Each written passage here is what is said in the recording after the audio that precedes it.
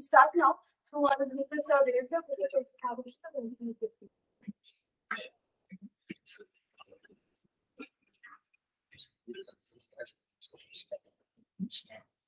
So, good afternoon, everyone. And there is like my pleasant duty now to welcome and introduce today's esteemed speaker. Many of you actually know him because I think, is it your second or third visit? First time. Third time. So the face is at least familiar to you. You have not directly interacted with him, but I do request to directly interact with him. And I think the introduction could have been longer than whatever I'm telling you, but I have to make it brief, otherwise he will miss this interesting talk. So Professor Christian Maes is a professor of theoretical physics and philosophy in Leuven in Belgium. It's interesting, theoretical physics and philosophy. I noted that. He is also a member of the Scientific Council of the Royal Meteorological Institute of Belgium, and he did his PhD from Rutgers University in the year 1988. His primary areas of research are statistical physics, non-equilibrium thermodynamics, and mathematical physics. He has made pioneering contribution towards understanding the role of entropy production, particularly in characterizing systems away from the equilibrium. And he has served in editorial board of many different journals, like Journal of Mathematical Physics, Journal of Statistical Physics, Journal of Physics A, etc. He is also author of the I think it's a very interesting book, at least the title tells me that. It's Facts of Matter and Light. It's about the key experiments which advanced our understanding of physics. And the title I'm interested just by hearing the title, so I'm absolutely sure it's very interesting. I personally am interested in look at it. And he writes popular levels scientific articles in English, Dutch, and French. So as you know that Professor Satyendranath Bose, in whose name this institute has been built, he was also a person who always believed in science certification in mother tongue, and he set up actually the Hongyobik and Orishad, which is because it's our mother tongue is Bengali, and he believed in science education. So with that, I welcome today's speaker, deliver the lecture. Unfortunately, I had some other obligations, but happily, but I'm absolutely sure it's going to be exciting. Thank you very much.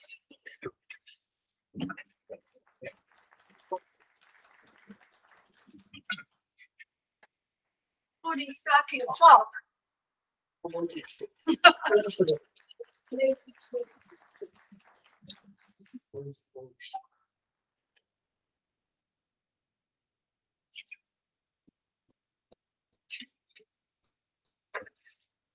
and also a small present, so that you remember us.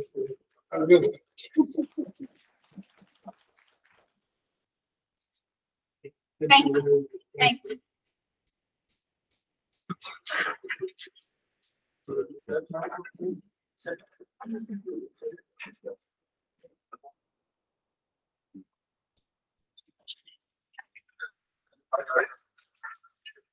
So yes, thanks a lot for the very kind introduction.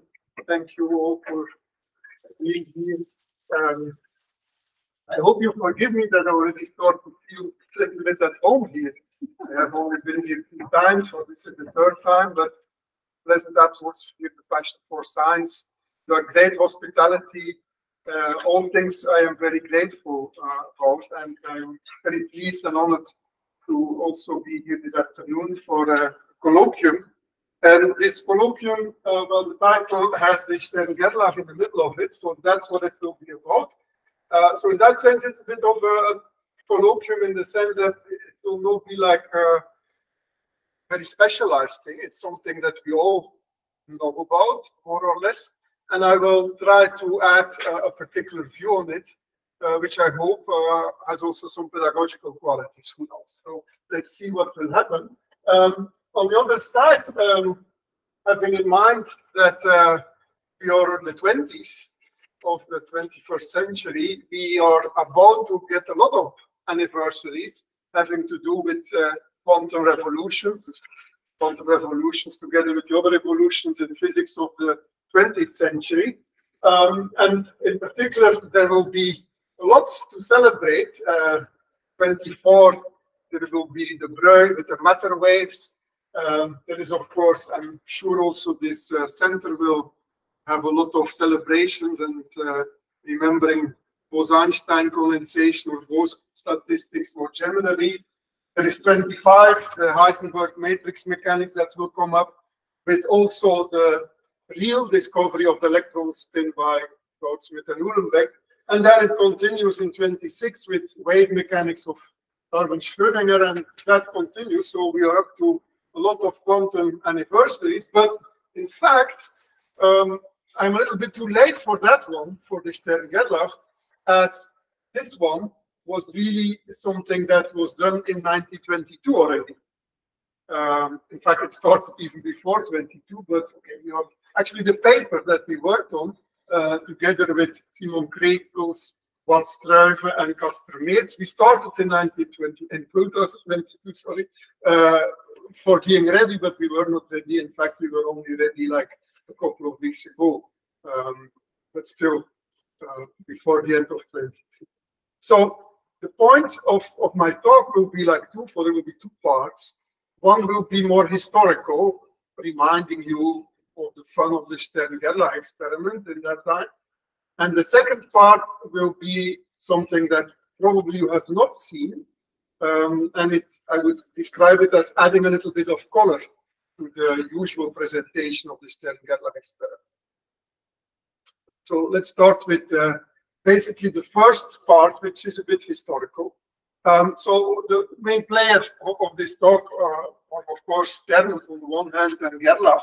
Otto Stern was like more the theoretician of the two. In fact, his specialty was more in the direction of physical chemistry. But of course, in that time, he has been exposed to these developments in quantum mechanics, and he had, of course, many discussions. He was also an assistant of Einstein in 1913. And it was when he was in Frankfurt, in the group of Born, Max Born, you know, the grandfather of Olivia Newton-John, if you know Olivia Newton-John, that he was working on this experiment, the so-called Stern-Gerlach experiment, before he went to be the first director of the Institute for Physical Chemistry in Hamburg. He got a Nobel Prize in 40. There you see him, I think maybe around 1913. The other person of the experiment is an experimental physicist from Tübingen originally, but of course he was also in Frankfurt around that same time doing the experiment of Stern-Gerlach. And it was Stern who was really taking the initiative, as far as we understand, asking Gerlach, who was doing experiments with magnetic fields, to see something that Stern was understanding was very strange. And the strange thing that many at that time seemed to have found it strange in the sense that Schrödinger described that like it as a monstrosity, and also Stern was very much flabbergasted by it, was related to the Bohr-Sommerfeld theory of the atom, planetary atom model, where there was this old quantum mechanics with what is called space quantization.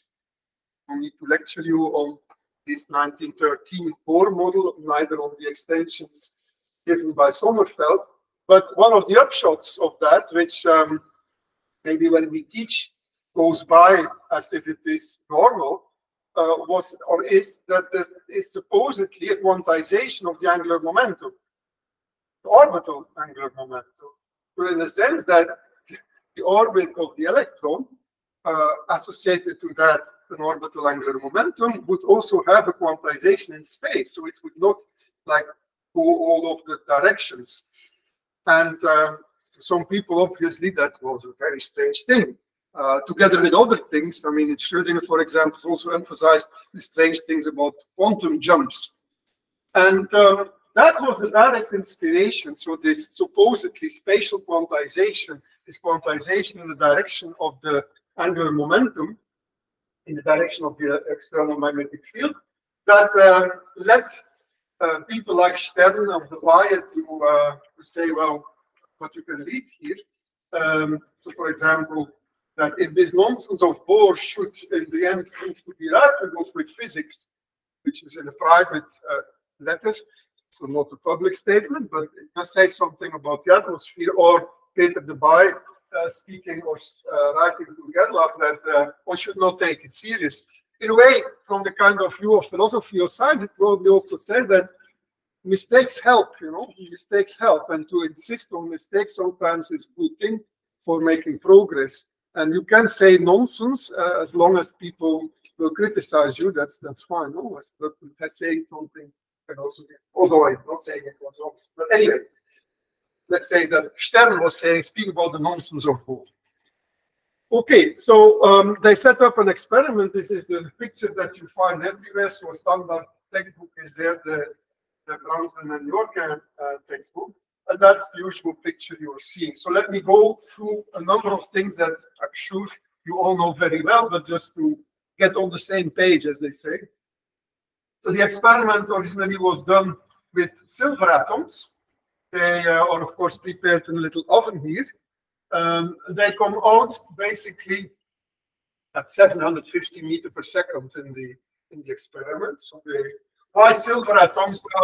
They tell me silver atoms are like sufficiently large, massive. They are easy to evaporate. They are, of course, neutrally charged. They are chemically also rather stable. So there are, in fact, that was not immediately silver that they were using. They went through the whole table of Mendeleev to see what would be fitting best. But so they ended up with silver that worked. And they have a narrow beam, which is about 1% of a micrometer or something like that to collimate the beam.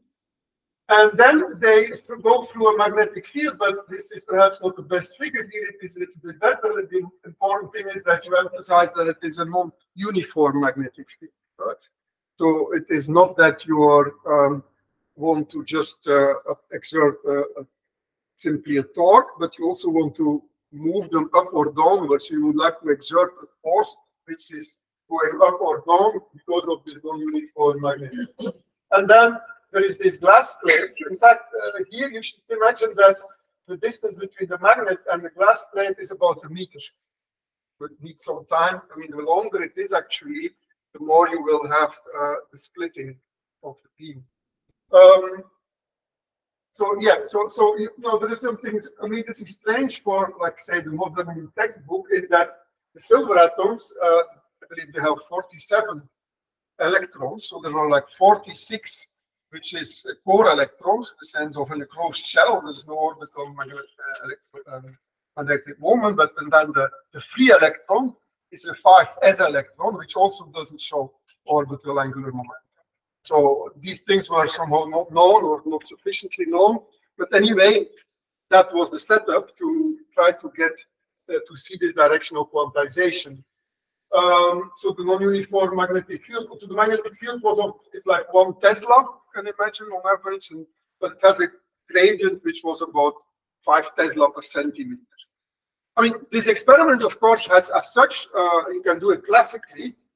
I mean, just the experiment you can always do, but classical physics would be like using the Larmor theory. You would have a precession in if the magnet is pointing in the z direction, there would be a precession around it, and then the magnetic moments would often be randomly distributed. So the z component of the magnetic field, which would be the amplitude multiplying the gradient in the magnetic field, that would be force, uplifting the force, and so you would basically see a line on the screen. Just the random dipole distribution would take care of that. So there is clearly a sign of directional quantization or space quantization, let me not say it like that. If you would not just see as a continuous line, but you would see basically two spots. Right? So the idea was that you would also have a kind of classical picture would be that still you have a force in the z direction, so in the vertical direction, which is proportional to the gradient of the magnetic field. But the prefactor is not just the z component of the magnetic moment, which would be a continuous distribution, but would be the Bohr magneton. So a particular number, specific number, which is, what is it, something like E times h bar over the mass of the electron. There is somewhere a factor of 2 also. That would be the quantum prediction. The classical prediction is just a magnetic moment in the z direction, just as a continuous thing. So that would be the force, Stern-Gerlach force. By the way, maybe I'm saying things that you will realize or know, this is not a Lorentz force, right? So you don't do the Stern-Gerlach experiment with free electrons as such. In fact, if you would have this Lorentz force, it would screw up basically the experiment. Really related to the non-uniform magnetic field that, classically speaking, gives you a force that separates to some extent, either continuously or discretely, the beam of silver. Yeah, so that's the experimental setup and some of the main ingredients. So that's what they set up. I think I have said already that even though the ground state of high orbital angular momentum is 0, that indeed they did see this little eye here showing what they thought was directional quantization, the space quantization of the orbital outside electron of the silver atom. Here it is written spin up and spin down, but the word spin was not really used, I mean, in that time as such, right? Just to tell you that really the electron spin was only pronounced loudly and theoretically and also experimentally later at the end, towards the end of the day, right? Finally in the experiments and the theory of Uhlenbeck and Goudsmit. There's a longer history with people like Kronig and Pauli, but I'm skipping this part of the history. All of these things are also well documented. You can easily read about that, and but it's a kind of an interesting history. Okay, so just continuing, what I also like to say, I mean, we will not read the whole thing, but this is an account of Stern, something that, you know, there was a lot of luck in the experiment, as they say. Actually, Stern already gave up, and Gerlach continued with some extra money that he got from Born, who was giving all these lectures on relativity, and the income of that one could spend on continuing the experiment. But also, a lack of money also helps sometimes to successes in experiment, because at least in the words of Stern, he said that my salary was too low to afford good cigars, so he smoked bad cigars. And it seems that since they had a lot of sulfur in them, just by looking and staring at the plate, what was not visible to the eyes of Gerlach, because it didn't breathe out the smoke of the cigars, became visible in the sense that it turned the silver into sulfur sulfide, jet being black on the glass plate, and in that sense, one could start to see really the discreteness or the eye in the glass plate where the silver atoms were making the black dots now on the screen. So that was finally the postcard that they sent to Bohr. Unfortunately, the writing is a bit, I cannot really see too much of the writing, but it is a postcard basically saying that it's success, you're right. We have proven directional quantization. And Gerlach in particular was very happy to tell poor Stern, that Bohr is right after all. And Pauli, maybe more explicit, say this should convert even the non-representative Stern. So just to make sure the sizes, and of course these are that would be without the quantization, and this is the eye that is splitting. That was the final trace or sign for what I wanted to see. And indeed, they published this paper in March already of 1922, And the title of this paper is exactly that. They had experimental evidence of directional quantization. That's exactly what they wanted to do, and that's exactly what they believed they were doing. And the first sentence, basically, of the paper is again confirming that we have direct experimental proof. So look at the word proof, look at the word direct. Direct experimental proof, what can you wish more, right? Of the directional quantization. So referring explicitly to Bohr's model and Sommerfeld's extension for the spatial quantization. Now, as we learn in school, that was not quite the way it was. In fact, even the outer electron, there is no orbital angular momentum of that electron in the silver atom. So that was with insight once it was understood through the work of people like indeed Pauli and in particular Uhlenbeck, Houtsmith, more later also Dirac and all.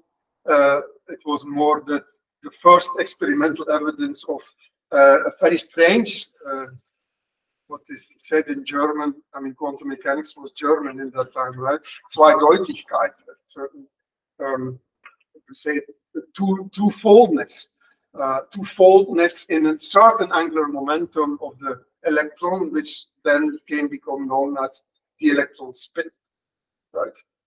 And that, of course, is it really a quantum feature? I mean, if you would ask yourself what is quantum, probably most of us would include this thing, right? This spin is something which has no direct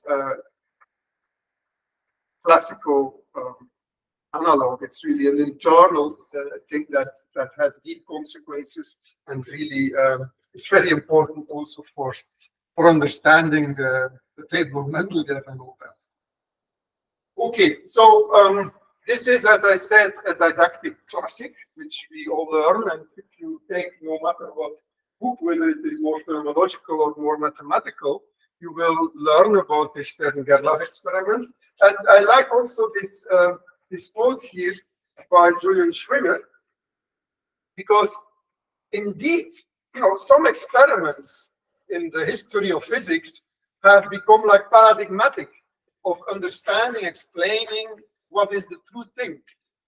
You probably all would agree that an important place for quantum mechanics would be double slit experiments, right? Where the interference of also matter waves, of electrons, for example, would be visible. Perhaps there are other experiments like that. Of course, there's the spectroscopy. Paschen lines, by the way, Gerlach was a student of Paschen. First, it is one of the experimental physicists who did the hydrogen lines. But another experiment which is paradigmatic for setup of quantum mechanics is indeed the Stern-Gerlach experiment. Somehow it has grown beyond its boundaries by almost being the experiment that illustrates the basic axioms of orthodox quantum mechanics. Some books basically take this Stern-Gerlach experiment as illustrating what these axioms mean. And I refer to things like the fact that you have the three components of the spin, and that if you measure one and then the other, that it's a mixed up, and all of these kind of things, the collapse and all of aspects that one has to teach. In fact, in Belgium, there is this wave, maybe also here, that people think that one should also teach quantum mechanics in high school. So for kids, say 16 or 17, maybe it happens in India, I'm not sure. But in Belgium, or maybe a little bit behind, then we want to also teach quantum mechanics. And people, the first reaction when they say, what will you teach? Except for phenomenology and kind of basic experiments, the first thing that they speak about when doing mathematical work is it's the Stern-Gerlach experiment. So in that sense, it's a didactical tool and important, it seems, for what people have in mind when they speak about quantum mechanics. Okay, now this will be the slide where I turn the story. So I go from like the standard history to the new future. And the most important thing about these pictures is that these are again 4 textbooks that you may appreciate. Shankar Sakurai, Joachim Griffiths. That's again about all of that discussion. It's about the Stern-Gerlach experiment. But what I like now today about these pictures is not only that sometimes the beam is not going from left to right, but also sometimes goes from right to left. But even more than that, I like the fact that there are these lines. See these lines here? Lines. What are they? What are these lines? Well, of course, they are innocent. They are just helping us to, to imagine this beam and this splitting. Help for the eye, maybe not, but just, adding a bit to make it more comfortable to us to understand that. So I'm taking this comfort as a great comfort, and I would like to insist that the comfort is real. That is what I'm going to try to do now, which is a bit unusual, as you would say. I hope you're ready. Let's start with that. So what about these trajectories? Well, what can we do? And in what sense can this be correct? In what sense can this be real? In what sense can this be helpful? All right. So I think probably the only standard, if I can say so, or somehow referring to authority that I have to speak about the things I'm speaking about is the book of Roger Penrose. Probably you have, it's a book like that, right? It's not the Road to Reality. It's 2005 book. And there he has pictures like that. And this is about the Dirac electron, and he is doing these zigzag pictures. In fact, he speaks in a familiar tone about these particles. In fact, it's a Dirac electron, but he splits up the Dirac electron in 2 types of particles, the zig and the zag. There's the zig particle, which is the left-handed chirality particle, and there is the right-handed zag particle. And okay, the history is much more interesting than that. He also associates to that in the standard model the parity breaking of the weak interaction, where the intermediary bosons only interact with the zig, the left-handed chirality. Let me perhaps skip this broader picture, except for, well, saying that in a way this is what we are also going to do. So if you're familiar, but there is no need really, but if you're familiar with the standard model, then you know that fundamentally you start with all particles being massless. And there is a mechanism which was also 60 years after the presentation also awarded the Nobel Prize, which is this proton-Higgs mechanism, where you get a mechanism to create mass. And this mass is somehow the constant Higgs field after a certain phase transition. Okay, so the mass is somehow giving you here the coupling or the amplitude of the coupling between the left-handed and the right-handed wild state. It's called. So you think, here's the picture, is that from the standard model of elementary particles, one understands the electron as composed as, well, not composed, that's not the right word, but like an oscillation or a flipping between 2 states, which are the 2 wild electrons, which are both massless. So everything is massless, but they are coupled. This flipping rate or this tumbling rate is proportional to the mass of the electron, the ground energy of the electron. That's the picture that emerges from the standard model, and which is also in this section on the Dirac electron. That's how Penrose presents it. So what has this to do with trajectories? Well, we come to that. So I remind you, we were now speaking about the Dirac electron as flipping of 2 wild states. Now, let me skip these things, but let me just ask the question together with you, but are these zigs and zags real? Dirac asks it in the book. And okay, it's up to you to answer that question, of course. But Penrose is saying, or writing that I would say they are as real as the Dirac electron is real. So a highly appropriate, idealized mathematical description of the electron. that's the way, nothing more than just a highly appropriate description. Okay, so let us come to the time when the frog jumps into the pond. This is a picture of something which is nothing to do with the Dirac electron. This is a picture of a trajectory of so-called run and tumble particle.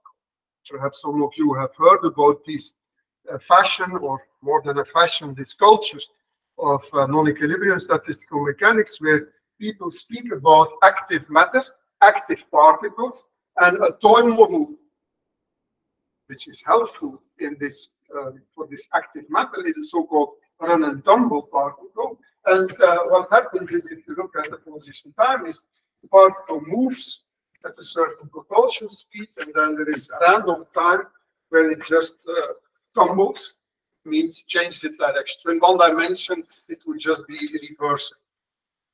That's run. You have running with a certain specific speed, and then you tumble. And if in 2 dimensions, you would randomly change your direction and continue like that. In 1 dimension, you would just reverse your direction. That's that run and tumble, like you would do if you are not know very well how to do skiing. You just run, and then when you want to turn, you see a T, you just fall down, and you change your direction and you continue. That's now, this picture, of course, is not the same as that picture, but it reminds us a little bit of that picture, right? After all, in the zigzag picture of Penrose, there are these, the speed of each zig and zag is at the speed of light. There are the massless Weyl electrons.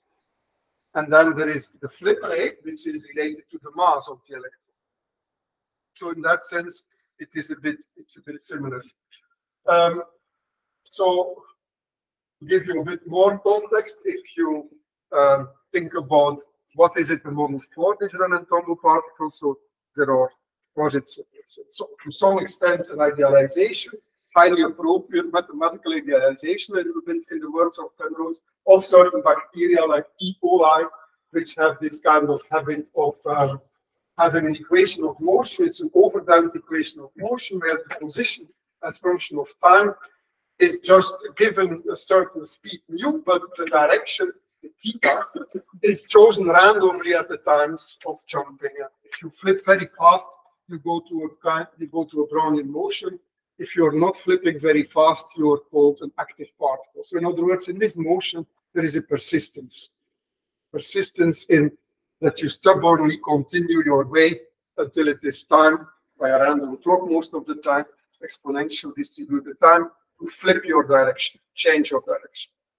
Okay, so I am going to explain how, in what way, we can think of the Dirac electron as an active particle,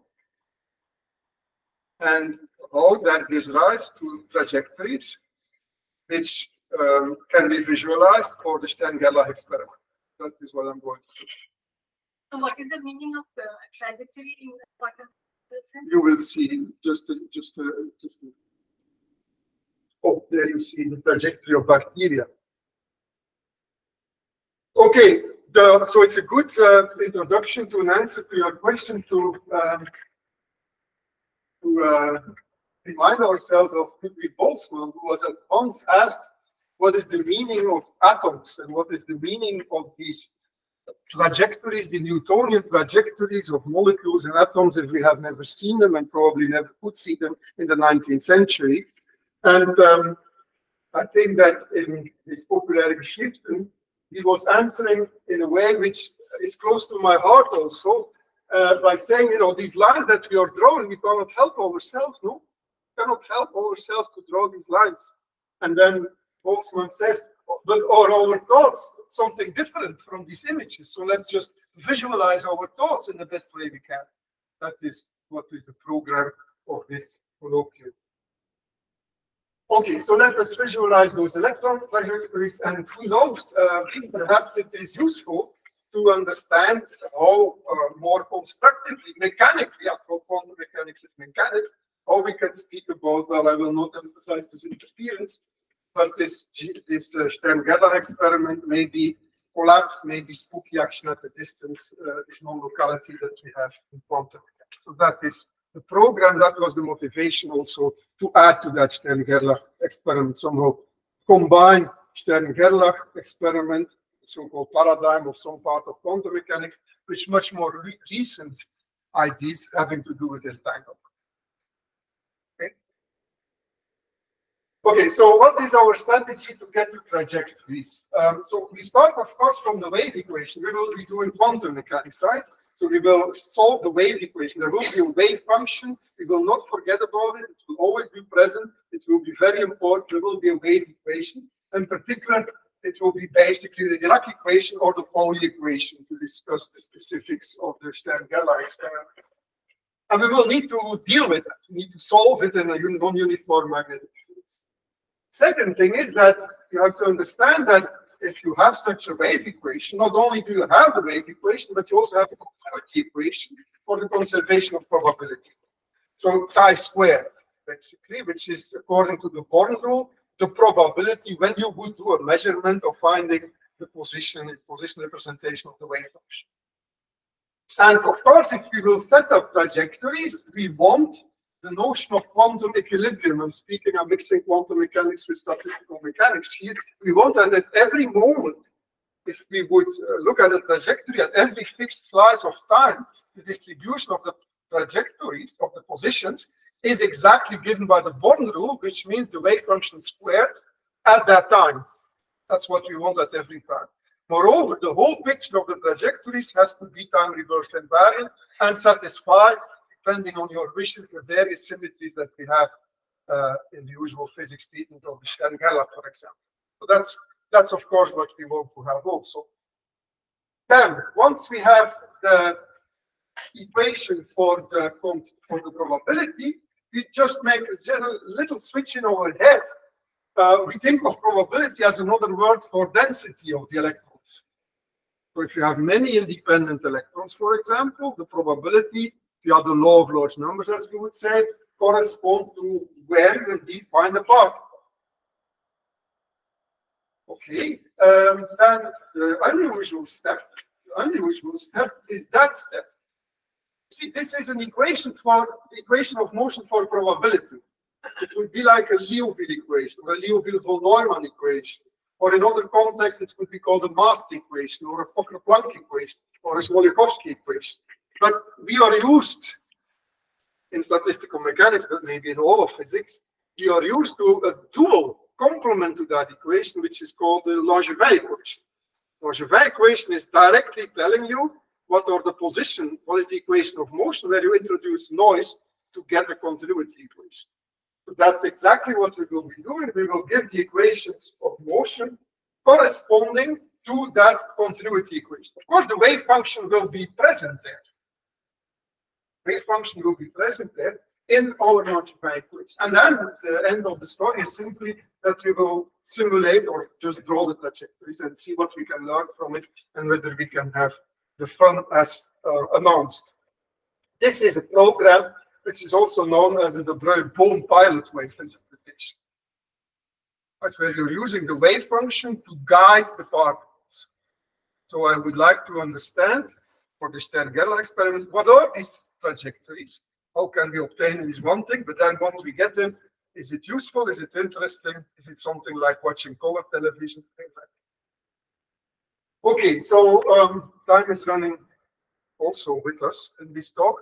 So I'm not going to emphasize too much the mathematics, but part of this is pure mathematics, right? So we have, let's say, here the three Dirac equation for a four-component spinor. The wave function is the complex value components or complex wave functions. And then we do what we announced. We go to the Carroll basis, the wild states, and we basically get two wave equations for the right-handed and the left-handed wild states. And they are coupled exactly by the mass of the electron. And what you can do now is you look at the densities as we do in the Born rule. We just take the psi plus squared and the psi minus squared. And what we get is these equations. I mean, these are mathematical conclusions that we obtain if we do this wild state basis. and we obtain coupled differential equations for the density of left-handed and the density of right-handed. And perhaps you recognize what you have. You have the flow, the free flow with a certain propulsion speed, and then you have a coupling, which you easily interpret as, you know, this A is like the probability, or at least the rate to go from the minus to the plus, and this is from the plus to the minus. This is most, and indeed, all of that can be done. But before I do that, maybe let me just remind you of a very simple example. Suppose I do Brownian motion. That's the equation of Brownian motion, where you have white noise, and the continuity equation, or the Fokker-Planck equation, or the Smolensky equation, is that one. So that would be the diffusion equation. That would be the continuity equation for the Born rule for the Dirac equation. And that is what we simulate. Right? So this duality between the Langevin and the Fokker-Planck equation. That's exactly the same thing what we do, but with one big X. So the run and tumble is also that. Run and tumble, this is the equation of motion, where sigma t is plus or minus 1 in one dimension. There's no picture of that. They flip at the rate alpha, and that's the Fokker-Planck equation, or the Maes equation for the run and tumble. So you have a free flow with this velocity v here, and then there is the flipping rate alpha for creation and annihilation of your plus or minus moving part. Right?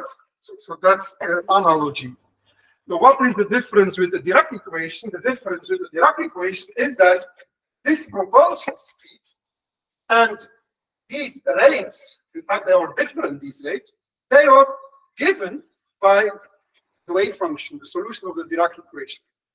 So they are space-time dependent propulsion speed and tumbling rates. So for a bacterial interpretation, which is not very helpful perhaps, is that you have chemotaxis. Somehow it depends, the food is distributed according to the wave function, which is a complex valued food you have. And there is a way of treating that food, digesting it so that it gives rise to propulsion speeds and rates of becoming a zit versus a zag. So this is not an interpretation. Well, the words are of course part of an interpretation, but this is pure mathematics, right? Starting from the Dirac equation. Okay, so this is the summary of what I just said, and if you like, this is the formula that you get in terms of this of the pole. The sigma is no longer plus minus 1, or the holy Malpishes. But that's, you see how these solutions of the Wahl equations or the Dirac equation enter into the Fokker-Planck equation. And then the next thing is that you're going to do exactly the simulation of these things, where the propulsion speed is the speed of light, and there is the speed of light, and there is a tumbling rate, which is proportional to what is called the amplitude of the so-called Zitterbewegung, this jittery motion of the electron. Okay, just maybe I want to go back to this slide for 1 second. Yeah, so you see in Sakurai, this is more or less announced, except that there are quotes. It is tempting, so I'm happy to be tempted. So Kirti said it's tempting to see that as some kind of velocity. That's exactly what we are doing. We are tempted. So we leave out the quotes and we just do it. This is what is in Sakurai is being announced as being a possibility to be tempted. So if you tell me you can be tempted, why not take the chance? No? All right, so that's what we are simulating now, basically, except that we are not simulating it for the free Dirac equation, but we are doing it in a non-uniform magnetic. Nothing else. That's exactly it. So I'm not going to talk about the diffraction or the interference. So this is what you do when you get a double slit. You get indeed interference on the screen, but let me know, these are many particles in different colors. This is exactly for interference and diffraction what you get as trajectories for a certain spin direction. So it has, for example, one advantage that you have here is that you can get the distribution of the arrival times. Okay, distribution of the arrival times, because all the electrons do not take equal time to go to the screen.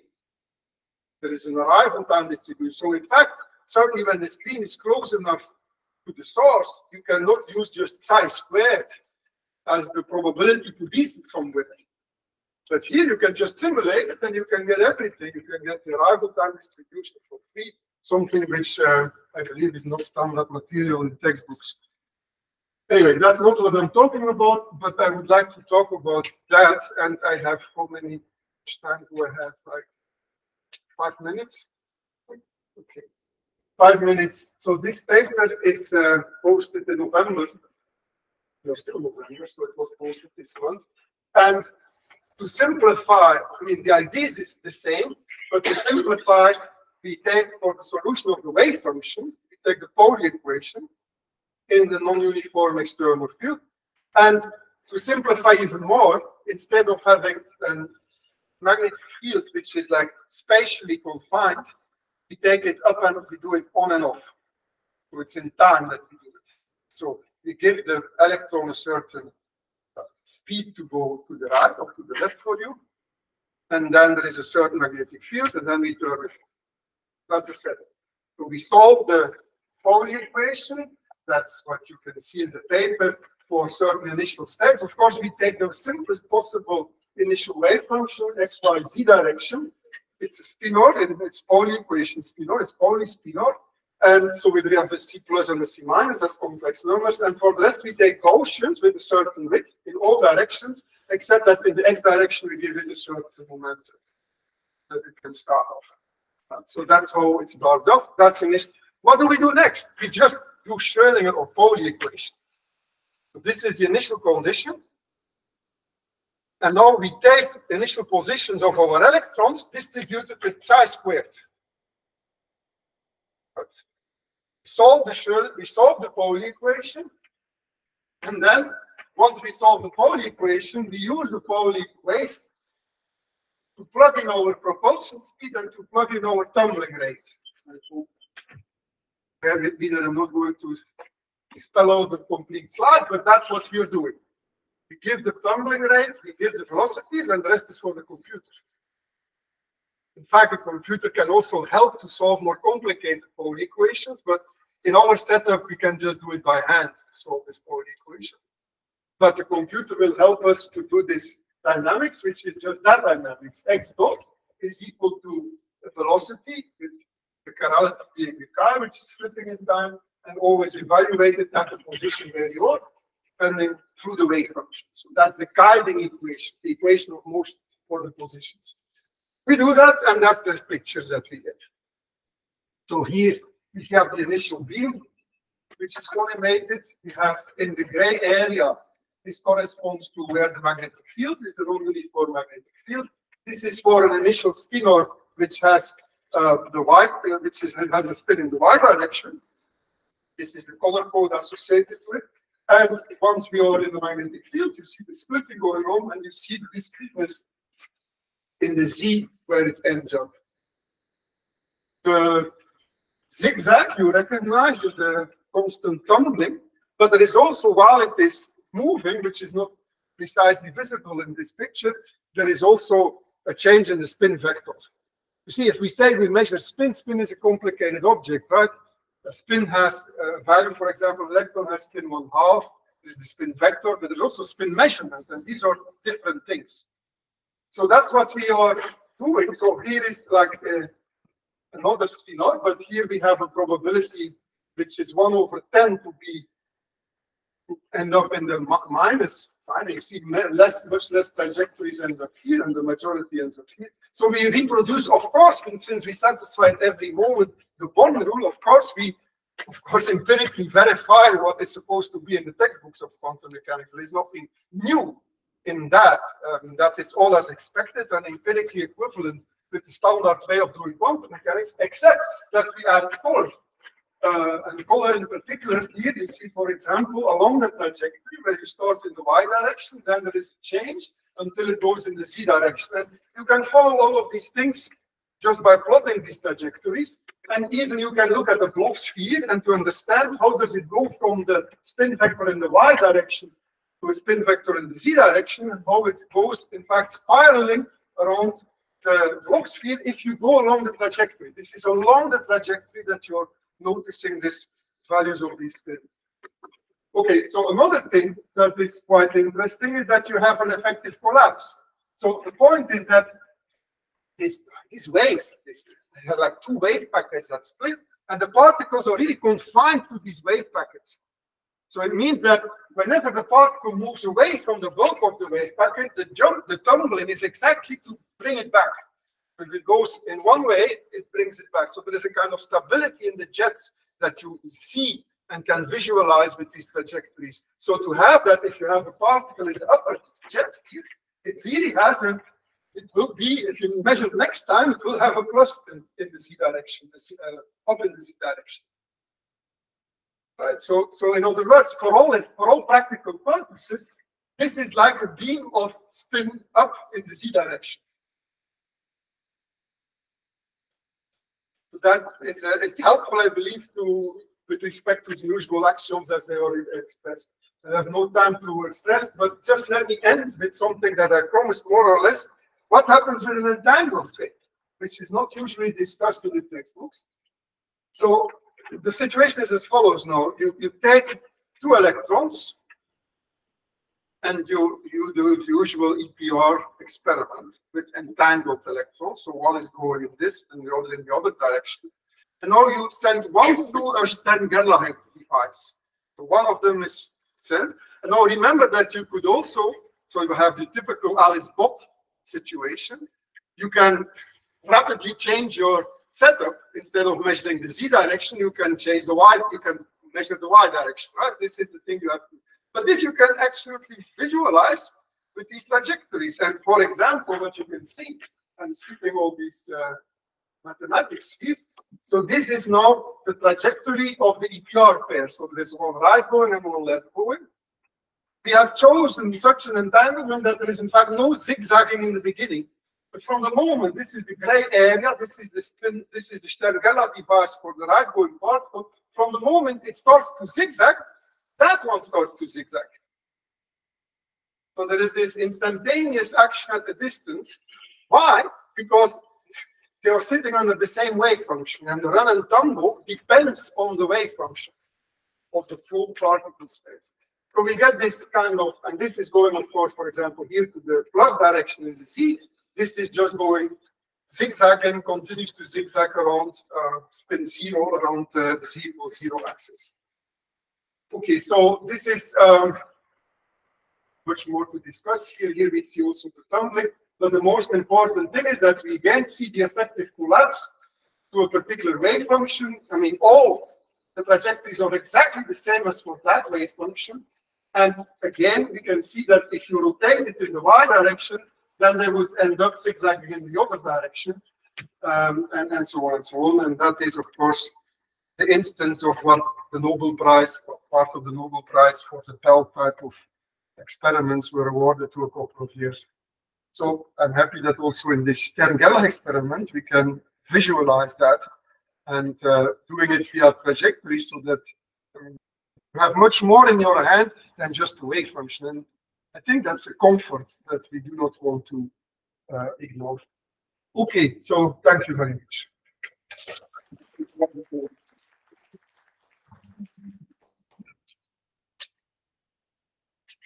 So I'm happy, of course, to answer questions. There was a question about what I mean by quantum trajectories, right? Is it clearer? Yeah. Yeah, so I can repeat it very quickly. No? So the main step is simply that you have a continuity equation for the probabilities. The continuity equation that shows you that psi squared a la Born is conserved in time. And you add to that an equation of motion for the position. And that is guided by a wave function, the wave function, in such a way that the continuity equation corresponds to its density equation, to its aerodynamic equation, so to speak. That is what is up. That's what we mean by trajectories. And that you can apply for diffraction, for interference, for Stern-Gerlach, for entanglement. And I would like to promote that as a useful tool not only for didactical purposes for others, but also for just ourselves to have in mind how we can constructively present the mechanics in terms of trajectories, something that has been all too often denied to us and our students. So one question. So in the Stern-Gerlach experiment, actually, silver atom is passing. So we are following the trajectory of silver atom. So you are describing silver atom using Dirac equation. So I think I know your question. Yeah. And I alluded, I mean, you have to correct me if I'm not answering correctly, but I think you're alluding to the fact that, okay, the electrons are charged. That's different from a silver atom. It's not just an electron. But you see, I did not mention that. I have changed that, or I have corrected that, because I didn't include the Lorentz force. So I just looked at a neutral particle which undergoes a non-uniform magnetic field. Right? So I did not have to correct by an electric field or so the Lorentz force. In fact, if I just would have indeed a free electron or an electron beam, Stern-Gerlach experiment would be much more complicated. But that's not what I'm doing. So correctly, very correctly, you're saying it's different. The Dirac electron is not like a silver atom. Silver atom being more heavy and more and neutral. But the way I'm doing the electron here is treating it as if it is like it has a charge for the non-uniform magnetic field, but it's not. I'm not taking into account the Lorentz force. So in the Pauli equation in particular, I'm using the wrong approximation in the sense that the divergence of the magnetic field is not zero. Is that in the direction of an answer? Also, the trajectory, you are only measuring the positions, not the momentum. I mean, every measurement that I know of is either a time or a position measurement. So then how you can know the means trajectory means complete information of position and momentum? No. Well, I'm measuring, the only thing I'm doing is measuring position. The trajectories you see there as the change in targets. But maybe I'm speaking too fast, or I'm not answering your question. Like how the trajectory will be well defined if I do not know the position and momentum at every instant of time. But it says I know the velocity. Indeed, I give you the velocity as a function of the wave function. Indeed, I give you the velocity, and from this I construct the trajectory. But from the Heisenberg uncertainty principle, yes, you cannot perfectly know the position and momentum simultaneously. Me or you? Means the position No, I'm and joking momentum. a bit. I'm joking a bit. The Heisenberg uncertainty principle is absolutely not in contradiction with this. Heisenberg uncertainty gives you an inequality where the product of the variance of, for example, position and momentum under a wave function. That's fine, but that's not what I'm speaking about. I mean, the Heisenberg uncertainty principle is a slogan which can often be used, but not here. I mean, you know what is Heisenberg uncertainty, right? So this is not what Heisenberg is speaking about. Okay. So you're using the Lagrange equation, kind of equation to describe the particle position, right? Yes. But that itself is not really a trajectory. It just defines within the noise, right? Okay. So, yes. So these are stochastic dynamics that I get. Is that what you mean? Yeah. Yeah. They are stochastic dynamics, absolutely. Okay. So And at every moment it satisfies the Born rule. okay. Yes, that's true. So indeed, the jumps are stochastic. So I'm using the computer, but I am using, I mean, in fact, there are people, luckily, like Simon Krekels and Casper Maes, who much better than we know how to do that, to generate that noise and to construct these realizations of the trajectories. Right? Okay. Yeah. But does this similarity when the run and tumble goes beyond just run and tumble model, because we can have stochastic equation of motion in many, many different contexts, right? Sure, but it happens to be the case that for the Dirac electron, by coincidence, it's a zigzag. Okay. So the zigzag of Penrose, which is also the zigzag of Feynman, also Feynman already speaks about that.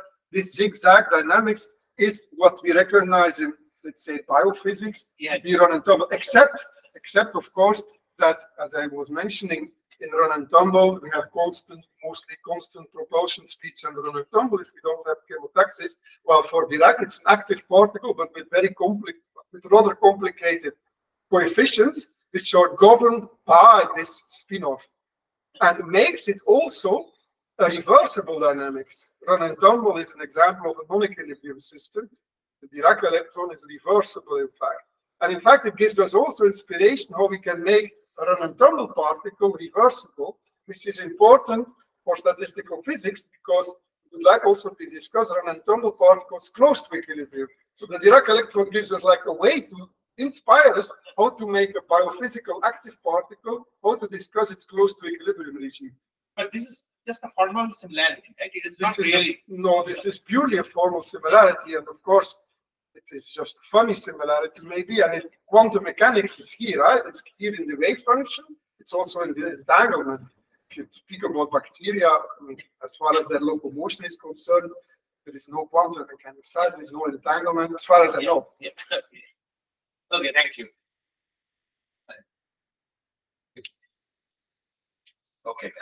So how does this observations, I mean, depend on this screen distance? Maybe you have mentioned before. Yeah, the screen distance is just it's just making the separation larger. So if you think about the force in the z direction, what is it? This force in the z direction? It's, well, as I said, it's the Bohr magneton times the gradient and magnetic field. But you also have to look at the time during which this force acts. And this time is related to the speed that you have originally and the length, of course. If you have a bigger length, then you can separate more.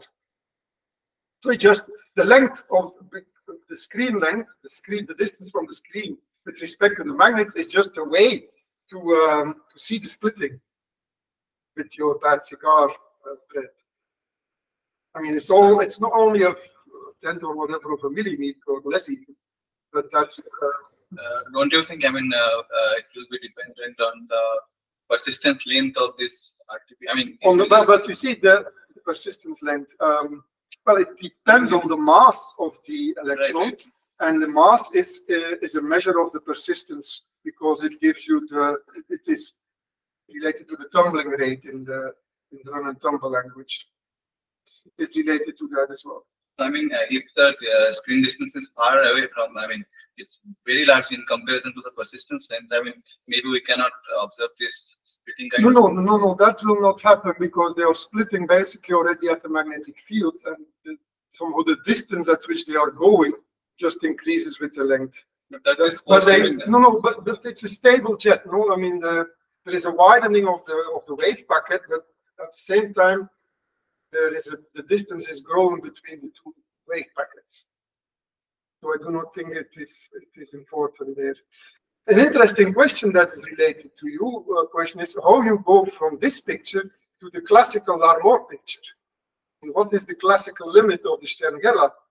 Here you have that ability to discuss that. Really, because you see the trajectory, so you can really understand from these pictures how you can go to the classical Larmor trajectories in the same computer simulation.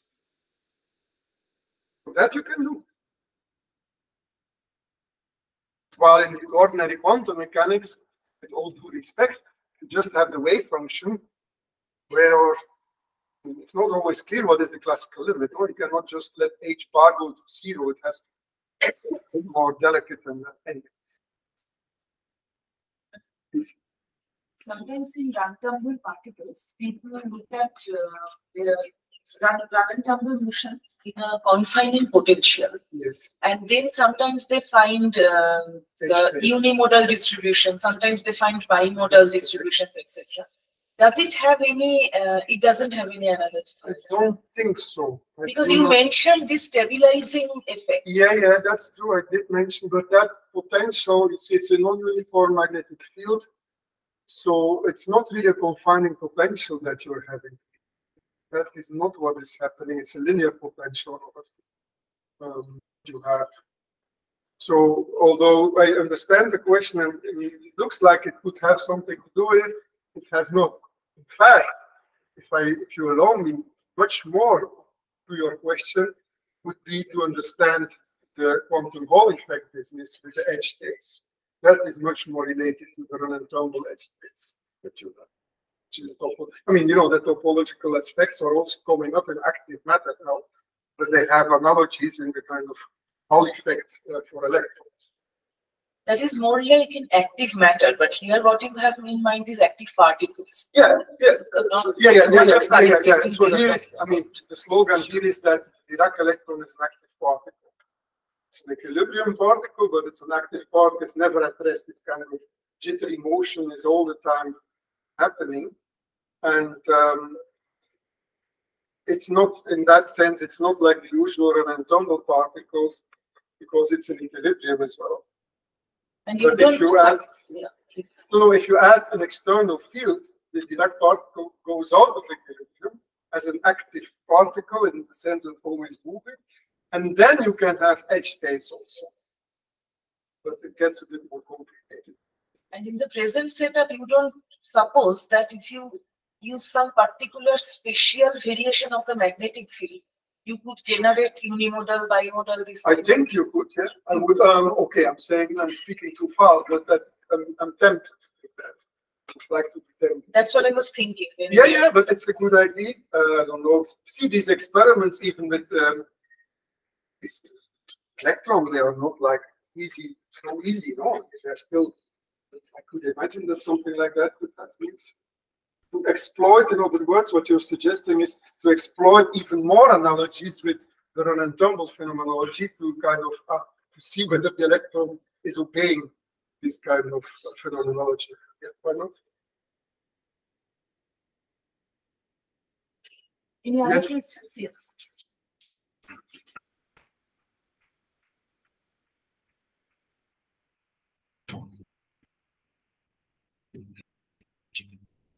Hello, sir. First of all, thank you for this talk. My question was, what happened? Here the electron or the particle flow in the specific direction from through the inhomogeneous magnetic field.